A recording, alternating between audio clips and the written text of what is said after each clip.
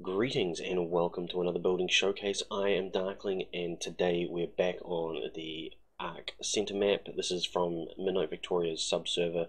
It is another recovered save, but I've spent the last probably about a week just on and off jumping on it and trying to finalize the build. So the main structure has been done for quite some time. Decorations and painting haven't. So shout out to King Willie for helping me out with sorting out my paint palette, making sure I've got the color scheme properly. I am colorblind, so I do have trouble with that kind of thing. But I present to you the UFO build. I do believe this is going to be the epitome of my building. I don't know if I'm ever going to be able to do anything better than this, but we'll see. I've got a few things up my sleeve that I'm planning to build next. It's got a set of 6 thrusters, weapon system going to the middle of it. There is little outcroppings around the structure. Those were added cosmetically. They aren't necessarily practical. I think one of them actually has something in it that's practical, but it was mostly just to break up the lines. But we're going to get into it and have a look around. So stick around and hopefully you'll enjoy it.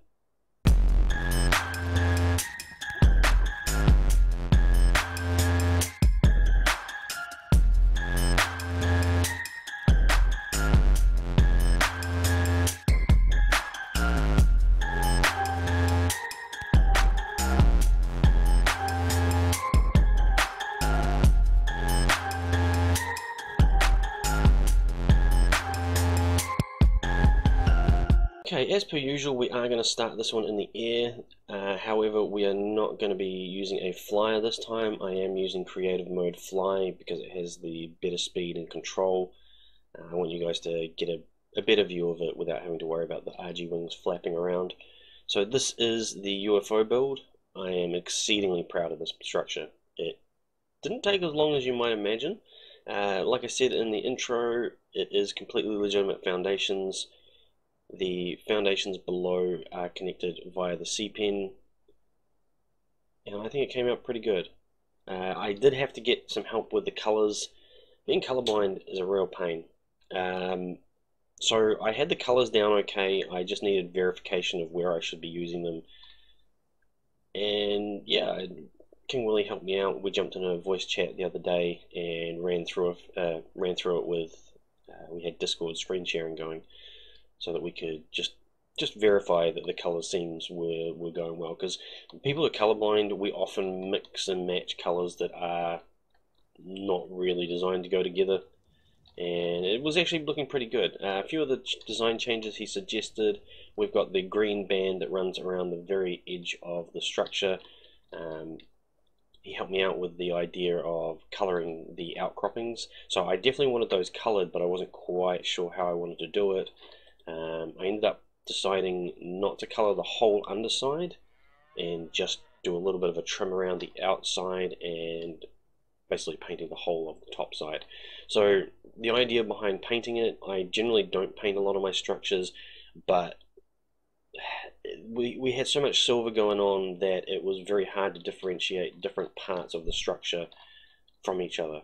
They tend to blur into each other, and it was becoming a little bit of an eyesore. So with a little bit of color in here, we definitely get a lot more of a visual feast. So one of the suggestions he had was to run a lighter green through the middle of the forest green.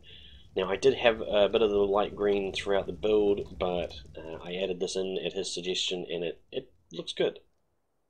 Even I can see it. So basically the weapon head, oh, looks like we had a bit of a service save there. The weapon head there is the light green, and that follows up and out on both sides. So I think it ties in quite nicely. This is the main weapon system. You can see a tech elevator hidden away in there, and as you can see, if I could try and go through here, we hit solid mass from where the glass stem is. So you can fly around this, but you can't fly directly underneath it. The weapon systems themselves, I messed around with for quite a while, getting an overlay technique that kind of went with the structure.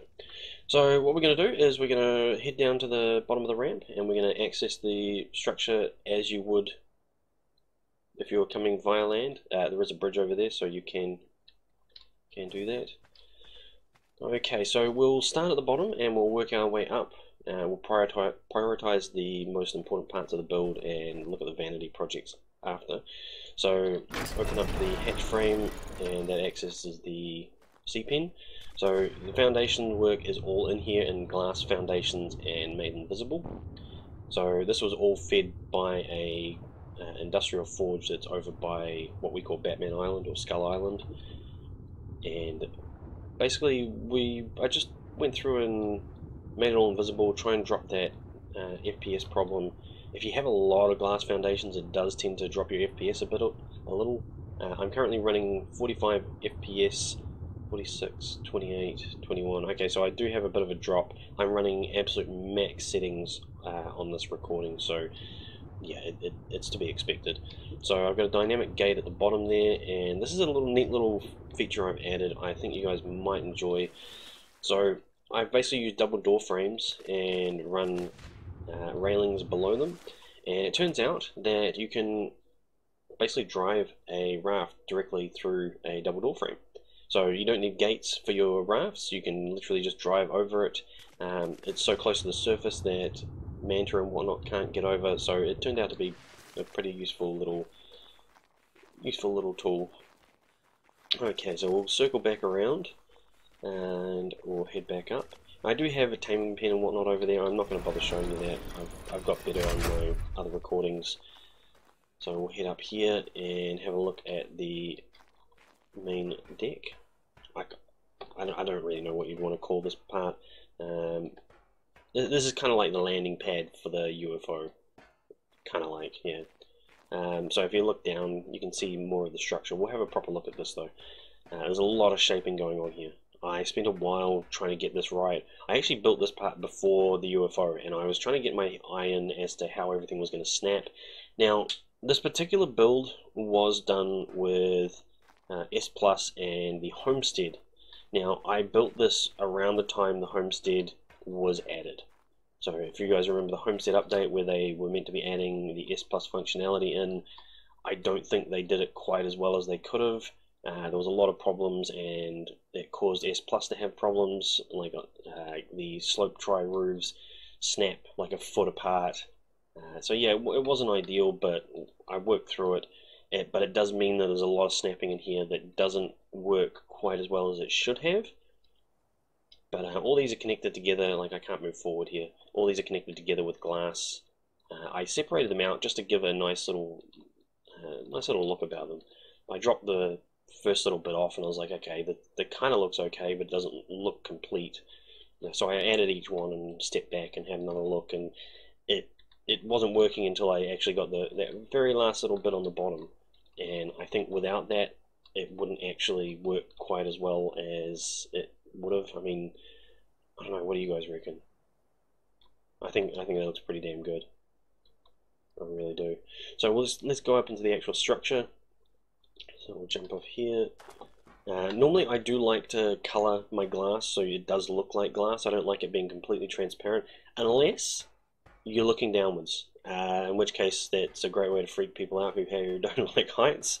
And you also get a really good look at the structure below, which I really like. That's something that I always include in my builds, the ability to look down. So we're going up into the structure. So this is the UFO internals, and as you can see, I've got a bunch of wrecks standing there, so that'll give you a rough idea on how big this is. So we look around, they've got a little bit of a temple there, various little bits of storage. There's not a lot of dinos in here. I actually kept it very minimal while I was building it. I didn't want to have to deal with the lag that comes with lots and lots of dinos, so we kept it pretty simple. And if I run away and look up, this is the control room area. This was where all the crafting and whatnot is. So it's got some nice shape to it. I really dig this build. So what we're going to do is we're going to go and look through the center structure first. So all the crafting area, and this is pretty reminiscent of most of my builds. You know, all the storage around the outside, crafting area. I like to keep everything fairly central. There's enough height here we can drop a Rex in via the elevator and still be able to unload it. It looks pretty good. Off here we have 3 little exits, and this one here goes to the beetles, and the gardener, because the crop plots are in the what I'd call that the bioreactor. The engine is meant to look like a engine for the ship. Unfortunately, the gardener only has certain range, so that's where she had to go. Come down to this one, and we a bit of lag there. Come down into this one, and we have the actual kitchen. I would have preferred that the gardener was in here, but it doesn't quite reach. We go into the third one, and that one is the preserving room. Most of you that have actually followed me for quite a while will know I do not like doing preserving, so I always do a huge quantity of preserving bins and just do a whole bunch at once. I just prefer it. It means I have to do it less often. And if we carry on around, there's 3 exits also that go up onto the main flyer deck. And I actually really like how this deck turned out. Originally I had it without the windows and it looked really wrong. So I shaped some windows inwards and added some, added something a little bit more of interest. I also added this little overlappy feel. Whoops. Okay, I'll explain that in a moment. So yeah, that basically added like a little bit of shape to it, something to make it a bit more interesting. And you'll notice I fell through a window there. That is because of the problem I was talking about before about S Plus stuff not snapping together properly because of the update at the time. I'm pretty sure that's been fixed if you have the right settings in your server settings, but it meant that I couldn't actually place glass in the very center of this because it tried to separate it by a foot, and I just had to call it quits and just make it look like there was glass there. So we'll come back down into the main structure, and you'll see there's another little tele pad here. Now we saw the receiving pad for this when we were underneath the structure. If we go into here, we can obviously see downwards from the weapon system, and that looks down on the structure, and it looks good. Like, there's a lot going on down there, you can see a lot. This room itself is meant to be the weapon head. Now I kind of feel like I should actually adjust this a little bit, because looking from the outside you couldn't actually see any of this, and it's kind of meant to look a little bit like a weapon head. So from inside it definitely does, from outside you don't really see it, so maybe I should have made a little bit of a change there. But this is actually the generator room. The whole structure has been running on an electrical generator for most of its life. I did add the tech generator in later on, but it's mostly running on both at this point. So we'll come back out of here and we'll head back up into the main structure and back down to the main deck. Okay, so from here we have a couple of things that are still basically priority sections before we get into the vanity builds. So this is the crop plots, what I call the bioreactor, and there is a lot of crop plots in here. Now, crop plots, I am aware, do cause a little bit of lag. This is not really a problem. As you can see, I'm hitting 43, well, actually you guys probably can't see the overlay, 43 FPS at the moment. It's not too bad. A lot of crop plots do tend to slow things down, but I didn't have this many running when it was actually live on the server. I filled it up when I was doing prepping for the record. Now, unfortunately, for some reason, the half walls, I can't change them anymore. They used to be able to be modeled, and I can't make the model with no sides anymore. I'm not sure what happened there. I'm guessing it's a bug, but with Orion Sun calling it quits, I would say that's probably something that won't get fixed. Now, our time of day is looking a little bit funky, so let's reset the time of day. We'll go for 10 o'clock and just get a bit more light. Did I do that right? Yep, that's right. Okay, so it is a little bit brighter. Okay, that's not too bad. So from here we'll go up to the back of the bioreactor, and this is the library. It's very basic. I've done a lot of libraries, and each one is different from the previous one, I like to think. This one here, I kept it fairly simple. Unfortunately, none of the mods that we have running have actual bookshelves with books on them. That was something that King Willie pointed out, and I went through all the mods we had, and I could not find a single bookshelf that fit in there that actually had books on it. So from here, we're looking at the vanity projects. So we have various things around the outside. We'll get to the temple in the end, I think. So we have the armory. So this is one of the first outcroppings, other than the library, obviously. At this point, I was filling in space. Like it happens a lot with a lot of my builds. I add rooms in, and I'll just fill them with a little bit of a vanity project, just to make it look like there's something more going on. This is the map room or cartography room. We've got Scorched Earth, the island map, and the center map. I really like these. I think they're quite cool. I do wish the tables were a little bit nicer than just wooden ones, but you know, what can you do? And let's come out of here. Now I want to leave that till last because I do quite like it. Let's go straight across here and we'll go to the other side. So this is the entrance to the base by a flyer, and you probably saw it from the outside. It's fairly obvious to see. I'm trying to get into fly mode. There we go. Yeah, it's fairly obvious to see, and as you come in, there's teeth above and below, hopefully to catch any flyers that are just like trying to follow you in, like a Dimorphodon or anything, just to get them hooked up so that the plant species X might do a bit more damage before they get anywhere. I don't expect anything to come up this high. I mean, we are pretty high off the ground. The chances are pretty slim, but it was on the off chance that I had any trolls that decided to try and bring something in here and cause trouble. I plan for the worst. I hope for the best. We carry on around here. Oops, I'm still flying. We have the prison. And we have some dudes hanging out in the prison cells at the moment. We've got a few empty ones at this point, and we have a high security one upstairs here. It's got its own guards. So he's been a bad boy. Don't ask me what he's been up to, but they won't let him go. So he must be misbehaving a fair bit. Okay, so now we come on to the Temple of the Dark Clown. Now, I'm really happy with how this structure turned out.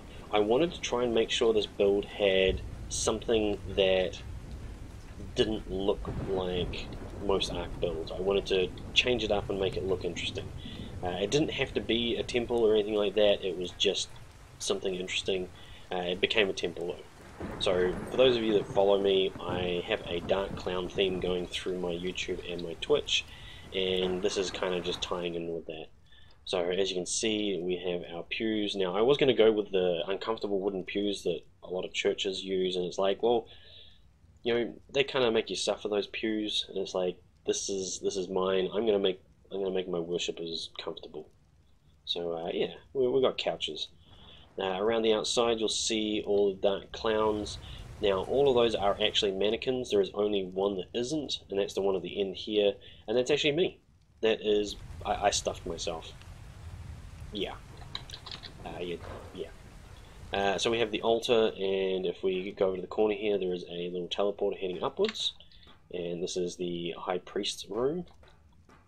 Now there was something I was going to add in here, but I decided it was a little bit too, I don't think altar boys should be in here like we were going to have. It would have, I think it would have changed the feel of the video a little bit. So yeah, it's a basic room. We've got a map, we've got various little bits and pieces. I even made sure the cups looked like they were pointing in directions that if somebody was actually using them, the handles would be in at least roughly the right direction. So yeah, I really like the eco mods for the stained glass. I actually really dig that. I would actually have liked the stained glass to have been added into the S Plus mod. I think that would have been pretty epic. I mean, obviously it's not going to happen, but that would be something that I would love. Now, you'd notice that there's a lot of structure under here, so we'll get to that momentarily. And let's go up above the temple, and this is... Okay, before we go in there, I'm going to show you something that I don't like. Now, you'll notice that a lot of these are snapped very nicely, the things show quite well, everything looks okay. Now, like I said earlier in the recording, the Homestead edition did provide some problems with snapping. So as you can see, there are some gaps. You do end up with these gaps on larger builds with the tries. It's really unavoidable unless you take 10-30 times longer to place every single tile perfectly. But when you get to certain points, you can't do much about it at all. This is the worst snapping in the whole structure. If I had a ceiling in here, it would have worked fine, and I probably could have snapped it all together without too much hassle like the others, but unfortunately I can't have the tile there, otherwise you can't use it as a doorway. Didn't quite work out for me, but I gotta walk away from it. It can't be fixed. So here is the tavern or cafe or whatever you want to call it. It's where the crew feed themselves. Again, fairly simple, another eco mod. Bit of decoration in here. I don't normally use the eco mods, but they were installed on the server that I was playing on, so I went with it. And tucked behind here is the public bathroom, so pretty straightforward. And from here we can go out the other side, and I just need to find where the harvesters are. So we'll run over where the harvesters are, and that is the one thruster I left open. So if we duck as we go down here, this is the internal structure of the thruster. You'll notice in the middle is like a nice charry blackness, which is great. It is painted black with metal. And if we go on the outside, obviously all this is glass with a blue tint to it. The torches, I went with torches because they have a flicker to them. If you use just regular lighting, it's brighter, but you don't have that flicker to it. And I really wanted the flicker for to make the thrusters look like they were on. Now you'll also notice that there is stone above me. If we go back above, where's the exit? Did I just walk past it? Yeah, you'll notice that there's a ring of stone around the outside of every single one of the thrusters. The stone reflects colour better. So I had that around the outside to reflect the blue downwards, and it worked pretty well. I'm pretty stoked with that. So yeah, looking around the build, this is a fairly sizable structure. You could easily hold 20-30 Rexes in here without too much hassle. Obviously there's more space on top of the build, but mostly for flyers. I could, in theory, if we jump up here and head outside, in theory I could take the top off this and actually make it a teleporter pad and actually allow like Rexes to come up here and actually move around as well. It wouldn't be too hard. I could even put an awesome teleporter pad up here as well and do it that way, but I kind of felt like there was enough space down below for it to basically fill up in here. I think it would work. I've got a lot of the flyers inside at the moment. They could go on the roof as well. I mean, it's not too much of a hassle. Now you'll notice that there is an intake popping out there. That is the only thing that isn't default. So this particular server that's running at the moment doesn't have it set, but when I built this, S Plus was at complete default, so all this is completely legit if you want to just install S Plus and have a go, but we did have intakes anywhere set, so yeah, I made use of that. There is piping around the base, and it wouldn't be hard to run piping down to the water, but I went with it because it cuts down structure count, and that's always a problem for me. But yeah, that's the UFO build. So we're going to have a look at it at night and go from there.